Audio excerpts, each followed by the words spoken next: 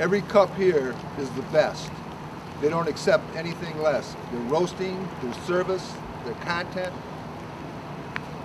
and the ambience and the art of the place itself. Locals have always loved Wandering Goat coffee, but now even the Big Apple is taking note of their full-bodied flavor. Early this year, the New York Times gave kudos to their favorite coffee house. It just so happens that they were roasting Eugene's own. Well, a lot of people are just excited to have something in Eugene do that well, and so it's just exciting for people to be a part of that. I don't know much about the New York City coffee scene. I know we just try to do the best job we here. I mean, really, we're just trying to maintain the level of bean quality that come from the farms. I think it starts there. Our primary thing is wholesale roasting, selling beans to other people.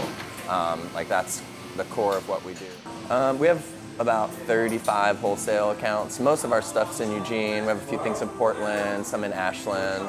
And then we do internet orders all over the country and world, for that matter. We're pretty picky about who we work with wholesale-wise, because we're really concerned about making sure that the coffee is represented well and that we're selling coffee to people that are following precise standards for how to make the coffee. We're getting a lot of internet orders out of Manhattan and Brooklyn now, more than we were. And then the New York Times thing definitely brought a lot of attention. But sometime within the next year, we're opening a roasting facility in Nashville, Tennessee.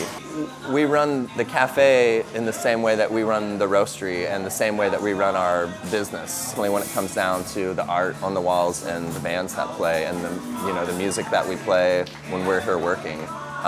We think about what's the highest quality of this type of product or this kind of art or this genre of music. And what is going to be the most sustainable for our company.